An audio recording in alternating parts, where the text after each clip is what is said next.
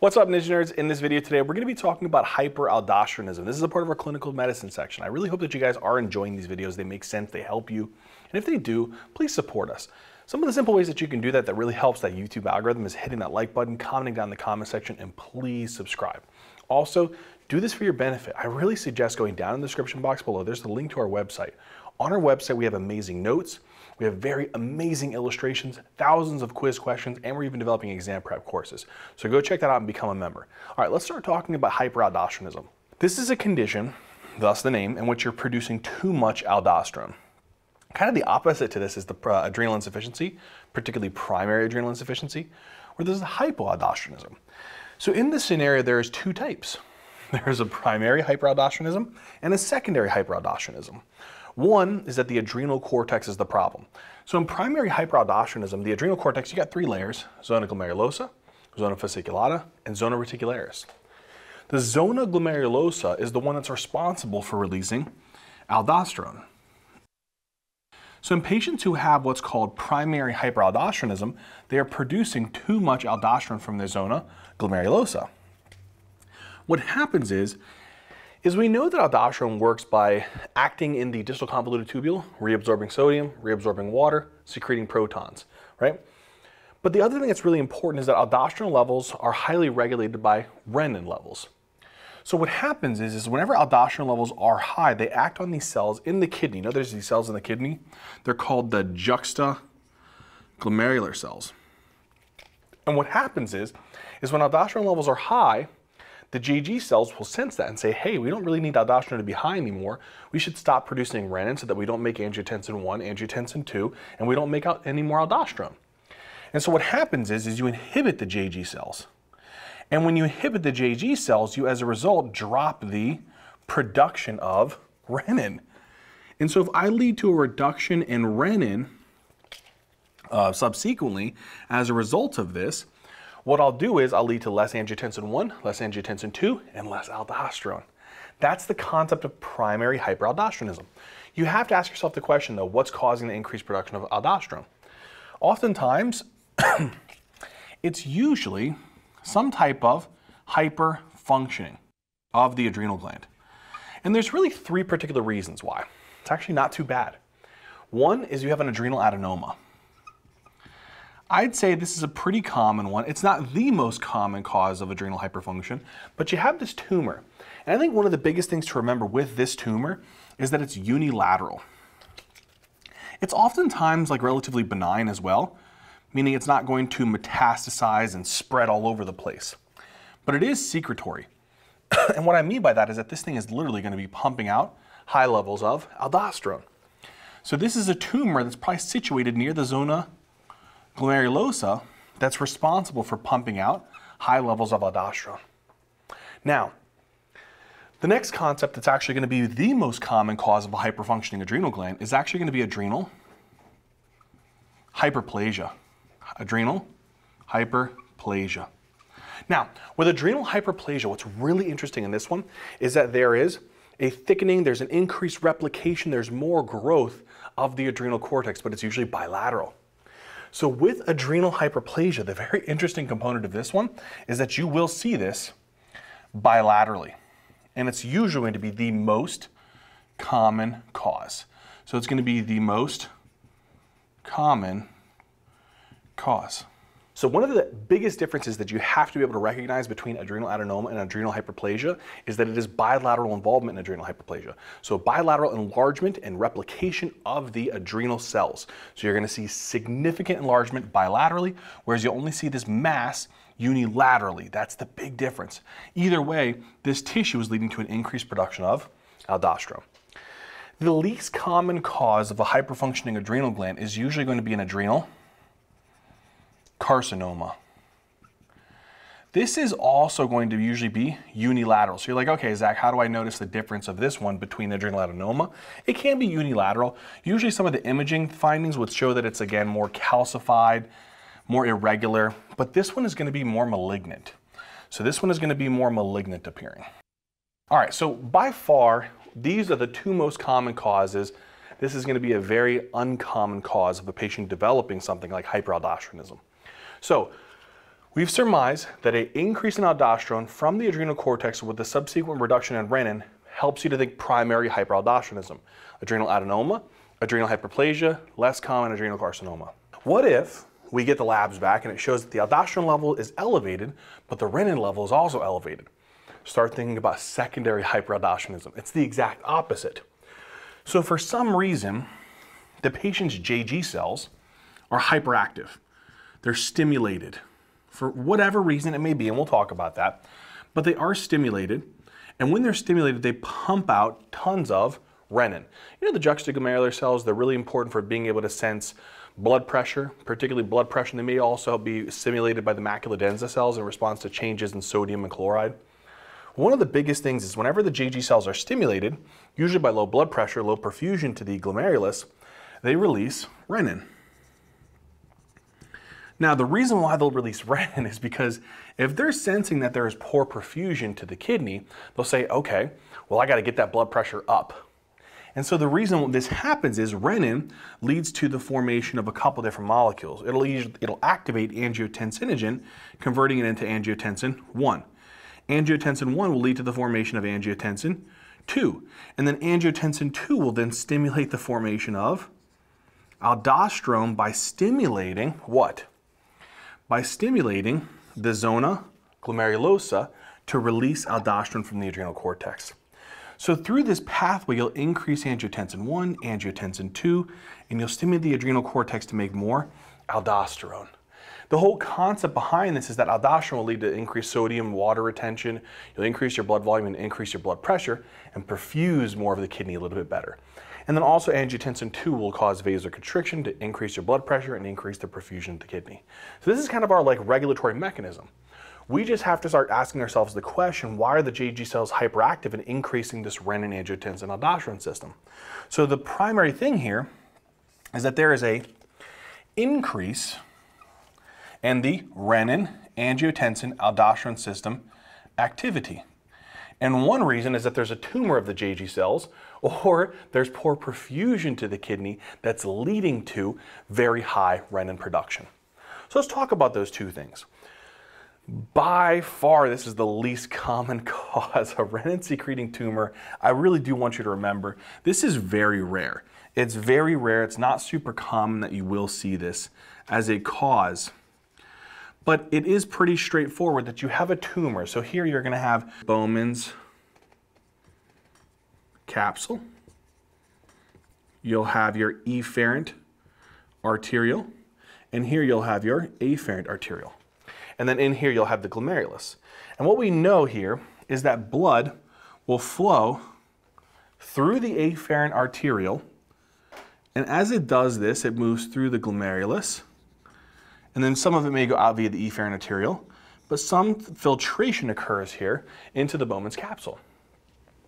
Right here is where you have this juxtaglomerular cell apparatus.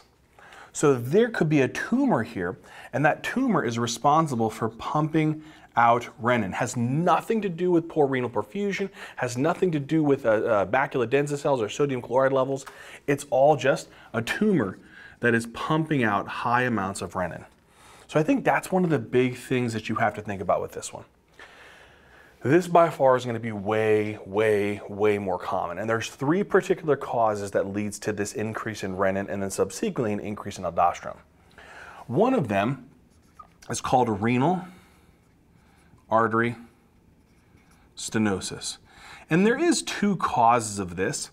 One is there is a disease, it's called atherosclerosis, right? So you get some plaques that build up within the wall of the renal artery. And there's another one that's common in females. I'm going to abbreviate it. It's called fibromuscular dysplasia. It's common in like 20 to 30-year-old women. These are two common causes. And basically what happens in this is that you see here's the renal artery, there's the renal vein. Look at the renal artery. See how it's narrowed? The lumen is narrowed. It's going to be really hard for me to get enough blood to squeeze through that and then eventually filter some things off at the glomerulus and then eventually make urine. So the end result here is that the perfusion to the actual glomerulus is going to be reduced. And as a result, with poor renal perfusion comes increased renin levels. And so your body will say, hey, I'm not getting a lot of perfusion to my glomeruli because I got something obstructing the flow of blood into the kidney. So I better release renin to increase my blood pressure so I can better perfuse the kidney. Oftentimes, one of the key things with this one is really listening for that bruit. Really assess for renal artery bruit that may be present because of this obstruction in the vessel. All right, the second common cause here is going to be heart failure. Now, there is two different types of heart failure. There is this heart failure with a reduced ejection fraction and a heart failure with a preserved ejection fraction. It's more common for you to see this one with a reduced ejection fraction, especially if it's very severely reduced. The reason why is that if you have some type of damage, right, to the left ventricle specifically, it's going to be hard for you to generate a very good enough cardiac output to push blood out into the aortic circulation. And then from the aorta, off the aorta comes the renal artery. The renal artery is supposed to be taking and perfusing the kidney. But if I have a very poor cardiac output, what's going to happen to my renal perfusion as a result? This thing's patent, there's no stenosis there, but there is a very reduced cardiac output. So as a result, my friends, I'm going to have a reduced perfusion, less blood flow getting to the glomeruli, less filtration. My JG cells will sense that and they'll release renin. So renin will be produced as a response of this poor renal perfusion. But again, you got to have a really, really poor ticker or a very severe ejection fraction to have something like this. So think about heart failure as a very common cause.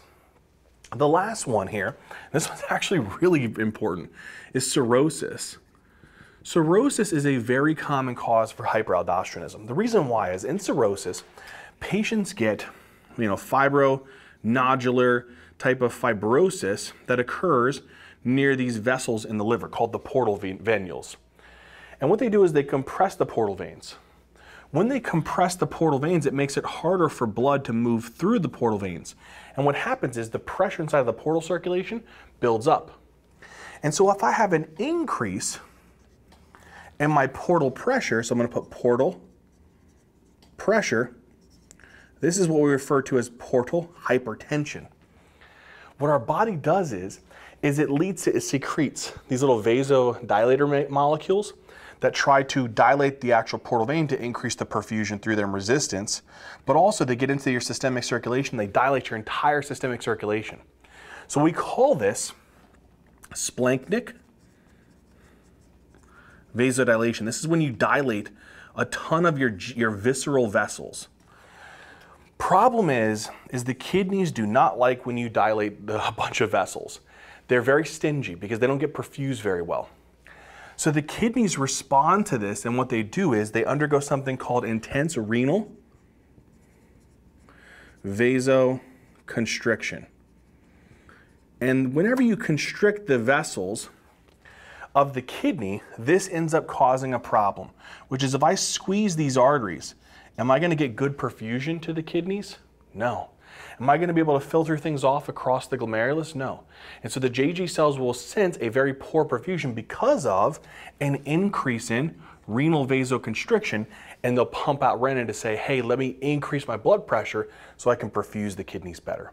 So 3 reasons why you could have poor renal perfusion is you have a stenosis, you have a poor cardiac output, or you have intense renal vasoconstriction, which is respectively due to renal artery stenosis, heart failure with a reduced ejection fraction, and cirrhosis with portal hypertension. All right, my friends, at this point, we've now talked about hyperaldosteronism. Now what I need us to do is to go and say, okay, what is the complications that we can see from this disease? All right, my friends, so now we're going to talk about the complications of hyperaldosteronism. We talked very briefly, right, about the pathophysiology. It wasn't too hard. Thinking about primary is whenever the aldosterone is too high, reflexively a drop in the renin. Secondary, renin's high, stimulates an increase in aldosterone. Thinking about if you have primary, it's an adrenal problem, adenoma, hyperplasia. Whereas if it's a secondary problem, it's due to a tumor of the JG cells or poor renal perfusion. With that being said, when a patient has hyperaldosteronism, they can present in a variety of ways. Oftentimes, one of the biggest ones for your vignettes is secondary hypertension. Why? Well, it's actually pretty straightforward. Aldosterone really loves to work on the distal convoluted tubule.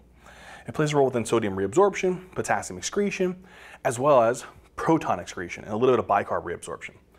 So whenever sodium is actually going to be being reabsorbed, it depends upon, especially in the DCT, the distal convoluted tubule, we're really in the far distal convoluted tubule here, it really plays a role in helping and aiding in sodium reabsorption.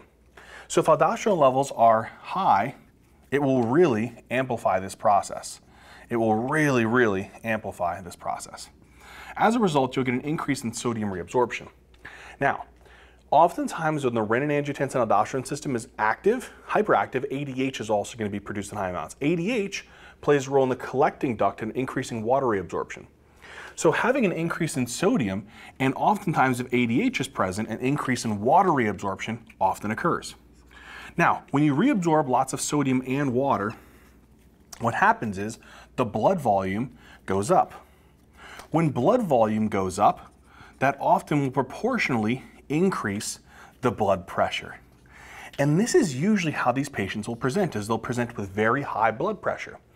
The key thing here is that they'll present with a hypertension that's refractory to multiple antihypertensive agents. So what do we refer to this as? It's common that they present with what's called refractory hypertension. And what that is defined as is having high blood pressure that is resistant to 3 or more antihypertensive agents. So if a patient is young with high blood pressure, they're on 3+ medications, you really want to start thinking, do they have secondary hypertension? With that being said, a common thing that you may also see in combination with the refractory hypertension, which helps you to cue off to think about hyperaldosteronism, is again, we already know this mechanism. That aldosterone works by increasing the expression of sodium-potassium ATPases. It increases the expression of ENaC channels in the distal convoluted tubule.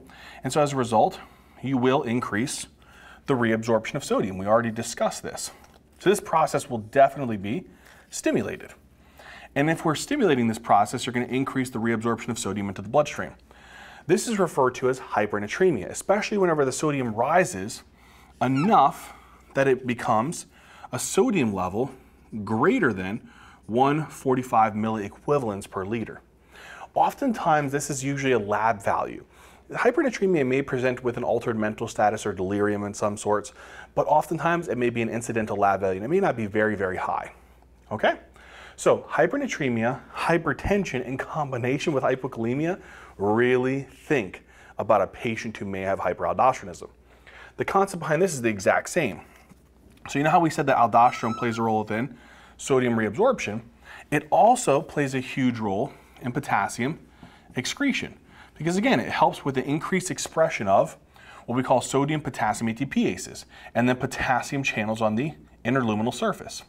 So now, if aldosterone's present, normally what it does, it helps to be able to secrete potassium into the urine.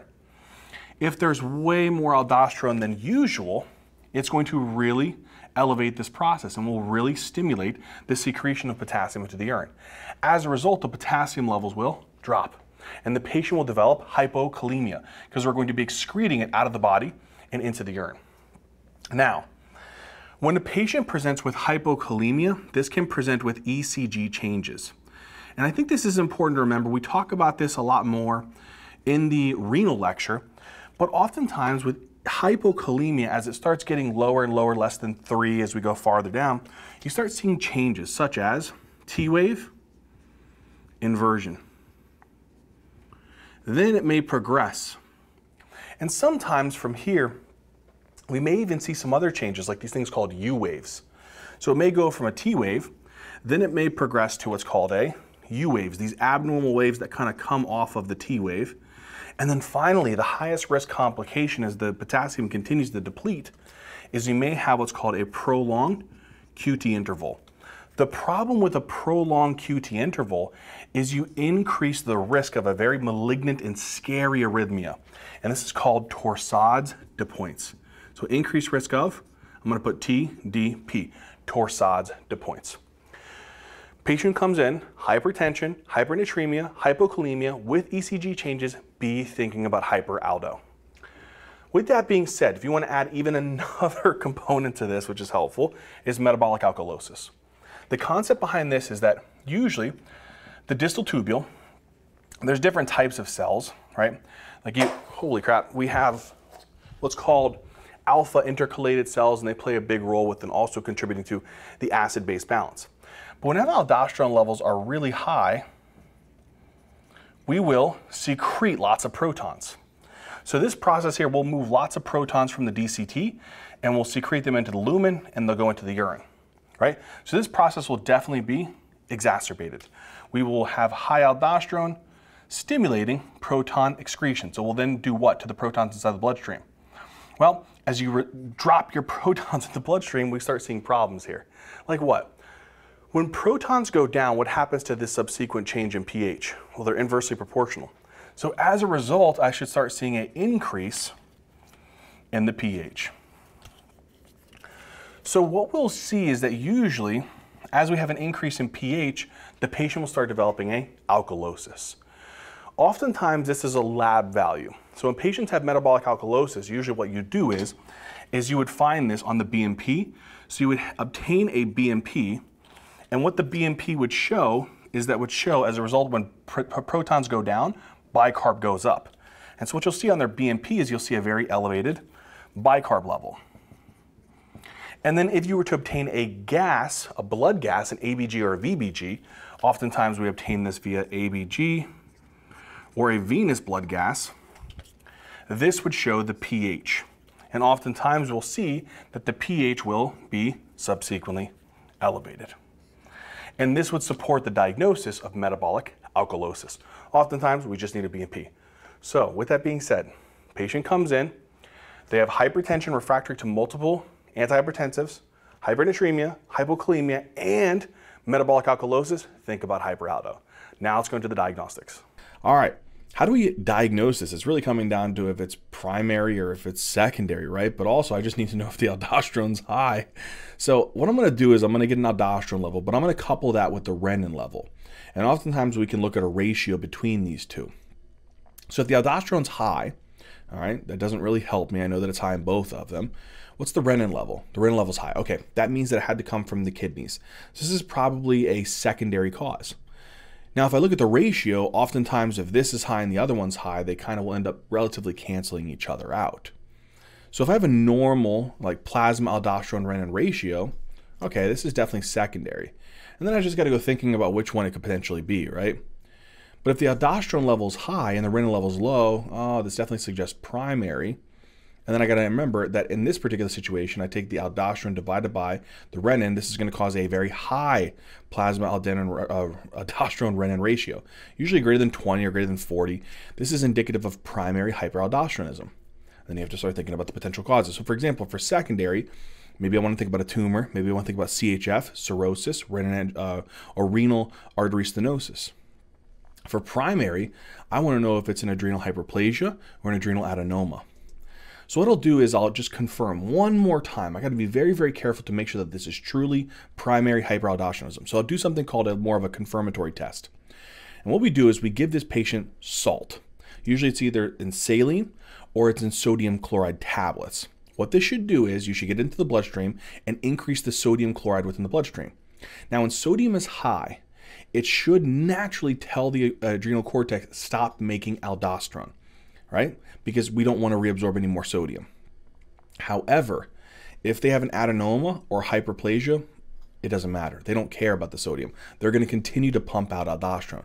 So if aldosterone levels remain high despite the sodium being delivered to the patient, it's not suppressing them from releasing aldosterone. And so what will happen is they'll have high aldosterone in their blood or high aldosterone in their urine, and that would be indicative of a failed adrenal suppression test. So if their urine and serum aldosterone is elevated, it means that it's primary, they got a tumor or hyperplasia going on. So then what do I have to do? I got to figure out if it's hyperplasia or if it's some type of adenoma. So oftentimes what we do is we get an adrenal CT or an MRI, and if I see bilateral involvement or I see potentially unilateral involvement, I can already have an idea of which one it is. But to be even a little bit more specific, what we'll do is we'll get an adrenal venous sample. So what I'll do is I'll take blood from one of the adrenals and one from the other adrenal. And I'll look at the aldosterone levels from both of the adrenal glands. If the adrenal gland causes aldosterone levels when you take it from one adrenal gland, so let's say I take it from one side and the other side, and only one of those sides, whenever it's coming out of the adrenal gland, aldosterone level is high. That suggests a unilateral process. That's an adenoma. That's Conn syndrome. But if I take blood from one adrenal side and the other adrenal side, and it's increased bilaterally, it tells me that this is a bilateral process, and that has to be adrenal hyperplasia. And that's one of the most confirmatory ways of being able to determine this. All right, let's now talk about the treatment of hyperaldosteronism. So what do we got to do here? Well, the first thing you have to figure out is, do they have an adenoma or hyperplasia? The reason why is that actually kind of guides their treatment. For adenomas, it's actually oftentimes you can try to medically temporize these patients by giving them aldosterone antagonists, but oftentimes the end goal is to cut out the tumor because they're going to continue to produce aldosterone. For hyperplasia, though, you don't have to be as aggressive and go and cut out both of their adrenal glands. With, an adenoma, oftentimes it's unilateral, so you can cut that and you have the other adrenal gland. If you do hyperplasia, you get cutting out both adrenal glands. So you don't want to do that. You really want to try to avoid that process and suppress the hyperplasia. So ways that we'll do that is we'll give them things like spironolactone or eplerenone. The concept behind this is that they're going to block aldosterone. So they're producing lots of aldosterone here. That's going to go to the kidneys and basically is going to try to, say, oh, I'm going to reabsorb sodium, I'm going to secrete potassium, secrete protons, reabsorb bicarb. I'm going to give something that's going to block all of that. I'm going to give spironolactone and eplerenone. They're not going to be able to reabsorb sodium. They're not going to be able to secrete potassium. They're not going to be able to secrete protons as often and as intense as they usually do. So because of that, in these patients, they'll pee out a lot more sodium, they'll not secrete as much potassium, and they won't secrete as much protons. So because of that, they won't develop hypernatremia, they won't develop hypokalemia, they won't develop metabolic alkalosis and secondary hypertension. All right, my friends, that covers hyperaldosteronism. I hope that made sense. I hope that you guys really did enjoy it, and love you, thank you, and as always, until next time.